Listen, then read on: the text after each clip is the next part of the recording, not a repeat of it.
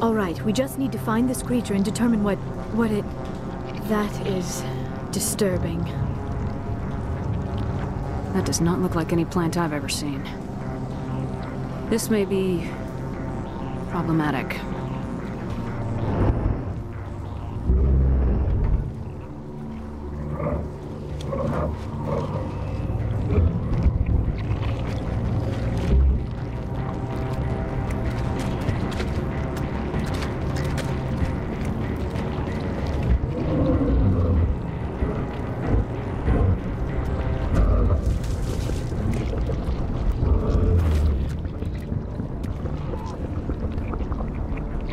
Invaders, your every step is a transgression. 1,000 feelers appraise you as meat, good only to dig or decompose.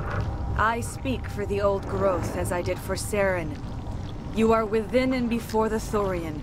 It commands that you be in awe. You gave something to Saren, something I need.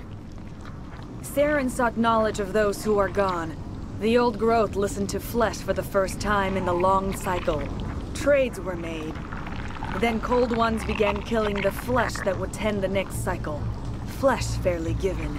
The old growth sees the air you push as lies. It will listen no more. Give me what I need, and I'll strike back at the one who betrayed you. No more will the Thorian listen to those that scurry. Your lives are short, but have gone on too long. Your blood will feed growth.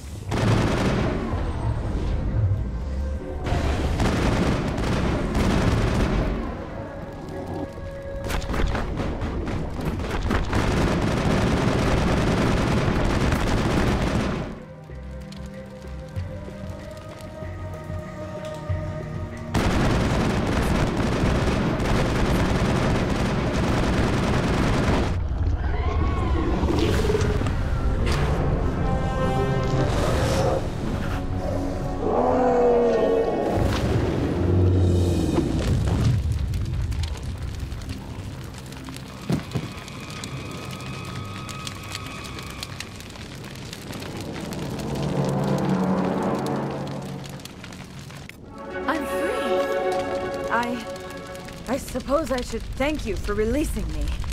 Is everything all right? Are you hurt?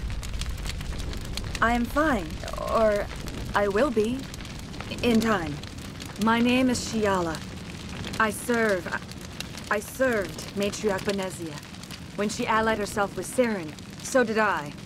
Benezia foresaw the influence Saren would have. She joined him to guide him down a gentler path. But Saren is compelling. Benezia lost her way. Are you saying Saren can control minds? Benezia underestimated Saren, as I did. We came to believe in his cause and his goals. The strength of his influence is troubling. Benezia sought to turn the river and was swept away. Asari matriarchs are among the most intelligent and powerful beings in the galaxy. How could one fall under Saren's control? Saren has a vessel, an enormous warship unlike anything I've ever seen. He calls it Sovereign. It can dominate the minds of his followers. They become indoctrinated to Saren's will. The process is subtle. It can take days, weeks, but in the end, it is absolute. I was a willing slave when Saren brought me to this world. He needed my biotics to communicate with the Thorian, to learn its secrets. Saren offered me in trade. I was sacrificed to secure an alliance between Saren and the Thorian. Saren's pretty quick to betray his own people. He was quick to betray the Thorian, too. After he had what he wanted, he ordered the Geth to destroy all evidence of its existence. Saren knows you are searching for the conduit. He knows you are following his steps. He attacked the Thorian so you could not gain the cipher. What's the cipher? And why did Saren need it? The beacon on Eden Prime gave you visions. But the visions are unclear, confusing. They were meant for a Prothean mind. To truly comprehend them, you must think like a Prothean. You must understand their culture, their history, their very existence. The Thorian was here long before the Protheans built this city. It watched and studied them. When they died, it consumed them. They became a part of it. So the Thorian taught Saren to think like a Prothean. How? The cipher is the very essence of being a Prothean. It cannot be described or explained. It would be like describing color to a creature without eyes. To understand, you must have access to endemic ancestral memory, a viewpoint spanning thousands of Prothean generations. I sensed this ancestral memory, the cipher, when I melded with the Thorian. Our identities merged, our minds intertwined. Such knowledge cannot be taught. It simply exists. I need that knowledge to stop Saren. There is a way. I can transfer the knowledge from my mind to yours, as I did with Saren. Try to relax, Commander. Slow, deep breaths. Let go of your physical shell. Reach out to grasp the threads that bind us, one to another. Every action sends ripples across the galaxy. Every idea must touch another mind to live. Each emotion must mark another's spirit. We are all connected. Every living being united in a single glorious existence. Open yourself to the universe, Commander. Embrace eternity.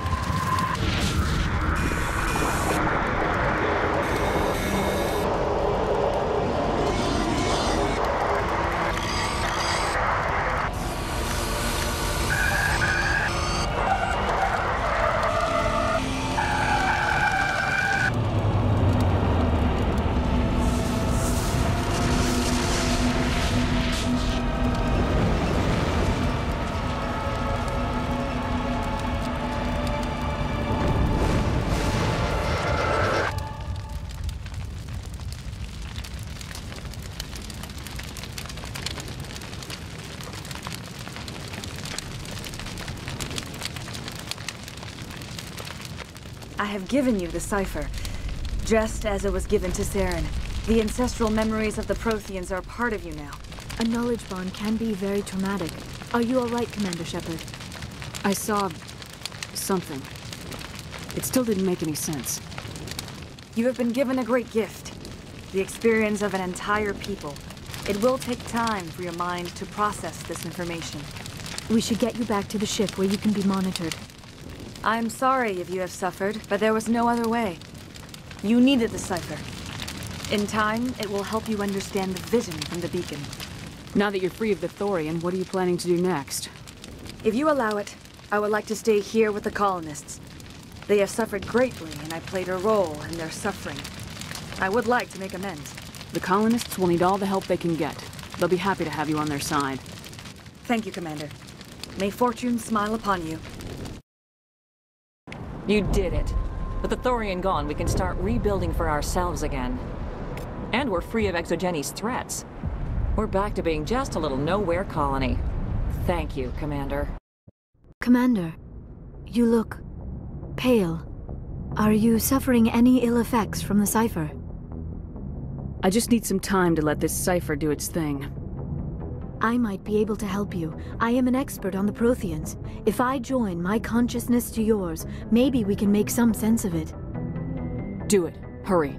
We don't have much time. Relax, Commander.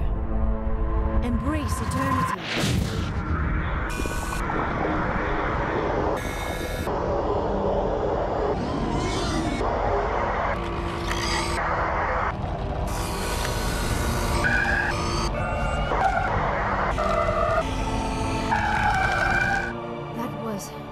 Incredible. All this time, all my research, yet I never dreamed. I am sorry. The images were so vivid.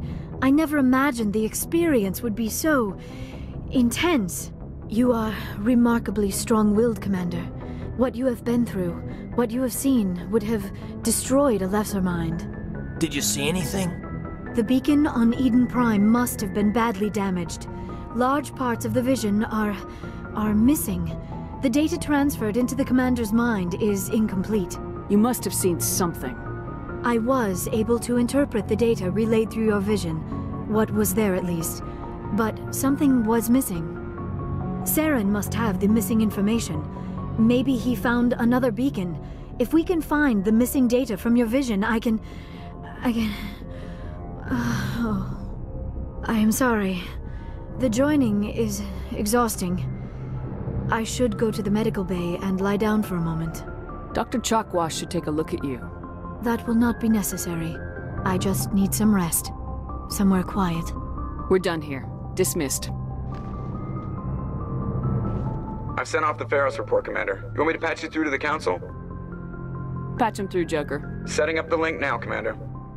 Commander, Exogeny should have told us about the Thorian. It would have made your job much easier. You might have been able to capture it for study instead of destroying it.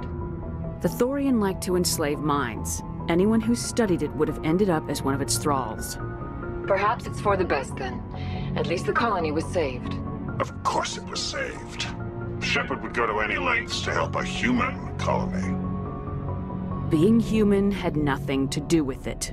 They were in trouble. Admirable. But sometimes Spectres have to make sacrifices. I hope you're willing to do that when the time comes. Goodbye, Commander. We will be waiting for your next report.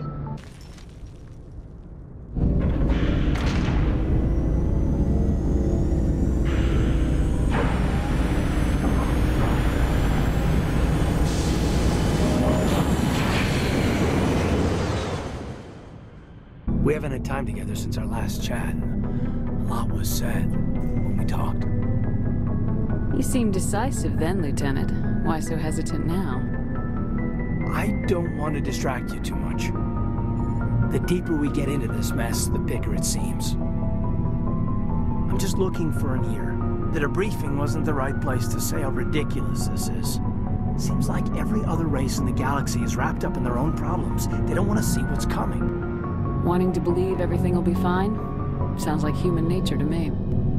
Yeah, I guess some things carry across species well enough. I should remember that after what happened with Vernus. I think you'd carry a grudge over the crap you took from Vernus. Before I met Vernus, I knew as much as any other civilian. Aliens were weird, superior, and tried to tell us what to do. I mean, it's only been 26 years since first contact. That's not a lot of time to understand them. But it was Vernus who made me see how human aliens are. They're not different or special. They're jerks and saints, just like us. Hell, by the time I got payback, I didn't even want it anymore. I don't see you snapping very easily. What finally did it? He hurt Rana. Broke her arm. She reached for a glass of water instead of pulling it biotically. She just wanted a drink without getting a nosebleed, you know? Like an idiot, I stood up. Didn't know what I was gonna do, just something. And Vernus lost it. Beat the crap out of me. Kept shouting how they should have bombed us back to the Stone Age. And that's when the knife came up. A military-issue talon, right in my face. I cut loose. Full biotic kick right in the teeth. Almost as strong as I can manage now. At 17, that's something. You wanted to help a girl you cared for. That's a noble thing. Maybe my intentions were noble, but I lost control. I killed him, Shepard. Snapped his neck. They probably could have saved him if they got him to an infirmary quick enough. But they didn't. Caused a stir when they shipped him home. Bot training was shut down. Kinetics folded a couple of years later. That's funny. I'm not sure which of us got the worst of what happened. Was Rana all right? Rana? Yeah, she was fine. We never really, we stopped talking after that. Tell me what happened. Rana had a gentle heart. She loved everyone. Vernus terrified her. We all protected her from him. Everyone who loved her. But after what I did to him, she was terrified of me too. Anyway, this is, at a point here. Aliens are individuals. Just because one's an ass doesn't mean they all are. So, yeah, I hated that Turian. But he wasn't a Turian to me. He was Vernus. So that's why you're so self-controlled. I'm no more disciplined than any other biotic shepherd. This is all ancient history. I'm over it. You agonize over doing the right thing and never let yourself lose control. Because Rana spurned you after Vernus died. That's... all right. Maybe you have a point. Maybe. But I'm okay. You don't have to worry about me. Fully functional human being. And I won't be a burden on you. On the crew. Caden, you're a strong man. Talking about this doesn't make you a whiner, and it doesn't make you immature. It makes you human. All right, but it's embarrassing you had to tell me that. You're right. I might need to loosen up a little. I'll try. Glad you'll be here when it's over, Shepard.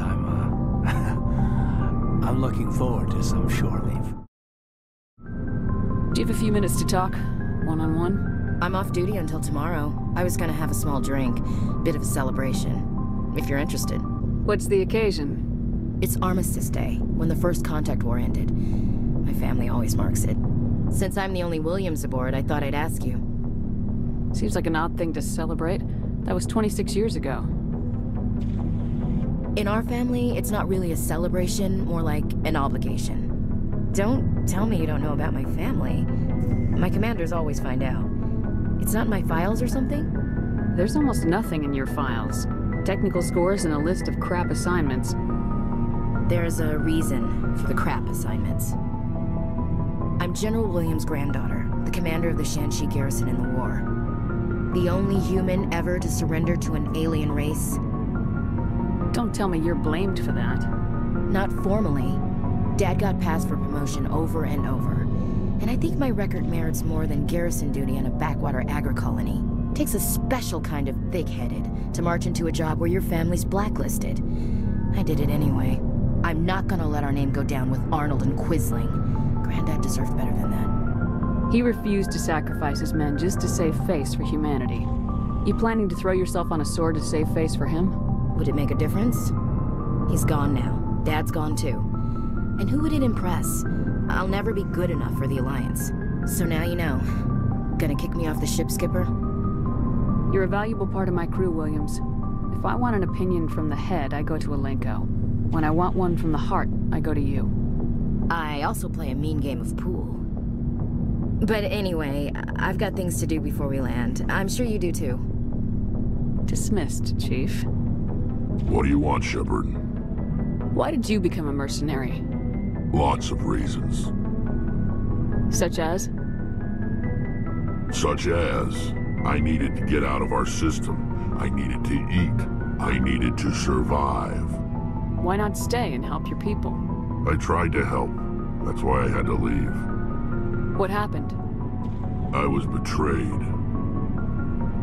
I was head of a small tribe. We were trying to restore order after the war, but the other tribes were against us. They followed Jared, one of the few warlords who survived the war with the Turians. But he was old, and so were his ideas.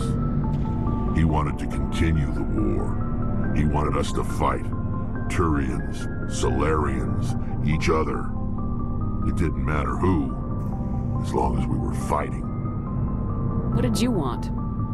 I just wanted Jared to shut up, to stop his ranting. I wanted him to stop leading the tribes astray. But he couldn't understand how much things had changed. We didn't have the numbers to go to war. Even if we did, the genophage made sure we couldn't replenish our numbers fast enough. I told them all to forget about war. We needed to focus on breeding, at least for one generation. And for a while, we were getting through. Some of the tribes started coming around. I take it the warlord didn't appreciate that. No, he didn't. He arranged a crush with the tribes, a meeting on neutral ground. He wanted to talk. We met at the Hollows, near the graves of our ancestors. The skulls of our dead laid bare to remind us where we come from, and where we all go. It's as sacred as any Krogan place can be. Violence is forbidden. Sounds like a trap to me. You must have suspected as much. I did. But when your father invites you to a crush, well, there are some laws that even we hold sacred. Jared was your father? He was, until that day. We talked, but we didn't get anywhere. When it was clear that I wouldn't join him, he gave the signal. His men leapt from the graves of our ancestors like Krogan undead. The few that were loyal to me died quickly. I escaped with my life, but not before I sank my dagger deep into my father's chest. That is why I left, and that's why I'll never go back. Commander Shepard, we've received information that may be critical to your mission against Saren. I'll take all the help I can get. We've received an urgent message from one of our infiltration regiments in the Traverse. I'm listening. We currently have several infiltration units scattered throughout the border regions of Citadel space. This particular unit was gathering intel on Saren. What did they find? Unfortunately, the message we received was little more than static. The infiltration team must be in a situation where they can't set up proper interstellar communications. But the message was sent on a channel reserved for mission-critical communications. Whatever they were trying to tell us, we know it was important. Considering your interest in Saren, we thought you might want to investigate this. Find out what happened to our team. The signal originated from the planet Vermeer.